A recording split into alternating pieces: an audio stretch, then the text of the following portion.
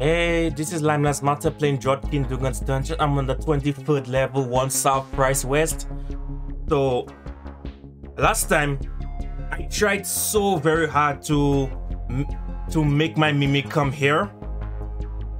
Like, pile them up together into 5.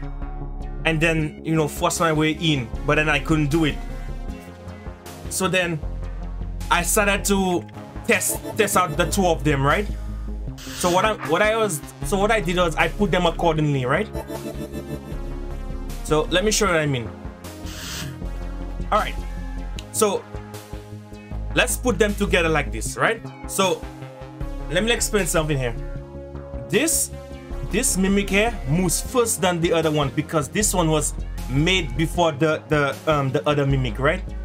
So even if it's the same turn, even we are doing it in the same turn, what's gonna happen is that if I were to move 2 of them, now this is the first one, right? If the first one goes, let's say, which direction should I use? If the first one was going to go, left, in other words, west, the west side, right? Let's go west. The other one follows, right? Accordingly to the first one. However, if I were to move east, what's gonna happen? Well then, let me show you. You see? This one moves first than the other one. The reason they both split apart is because this one bumped in the first turn, this one bumped into the other mimic. And the other mimic moves second, right? So it was right here. It bumped itself into there, so it stays right here. And then the other one move over there. So then that's when I connect 2 and 2 together. So then that's when I realized, okay, maybe I can beat the level just like that. I don't need the goblin to do that challenge. I believe this is a challenge, not to use a goblin. That's what it looks like to me. Just based off of what you see here. Do you need a goblin for you to do that challenge here? For you to do that? I don't think so. So that was what I did. I test them two together and I found the solution. So anyways, let's get to it.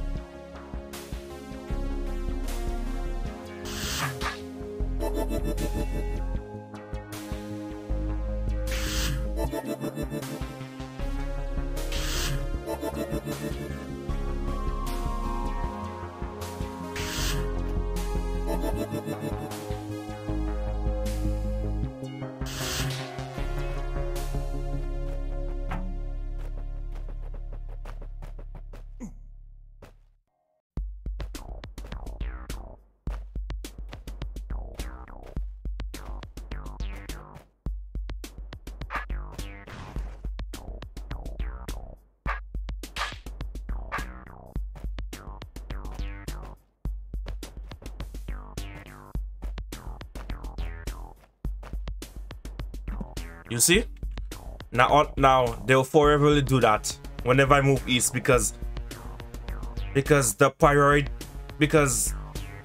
each of them have a priority than the last one, more priority than the last one. So they move first before the last one. So that's why they went apart. So then, judging by that method, I'd say that's exactly how you go further. So if I put them together, then it's possible I could beat that level like that. Hold on, so let me show you. All right, so now I'm gonna open this.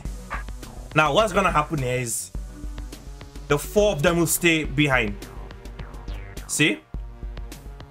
And then I move again, bam, and then I move again, bam, and that is it. So now that I succeed in doing that, I can finally beat the snake. Bam, bam, bam, bam, bam. Oh, and then I can go up and down, up and down. Up and down, up and down, up and down. And then I kill the stick. Who would trust a goblin anyway? So that was the challenge here. Don't use the goblin to kill the serpent. Yeah, so my god, I'm just, I don't know, I feel like I'm just too damn smart. Yeah, so that's how you beat the challenge. Alright guys, thanks for watching. Let me show you where I came out of.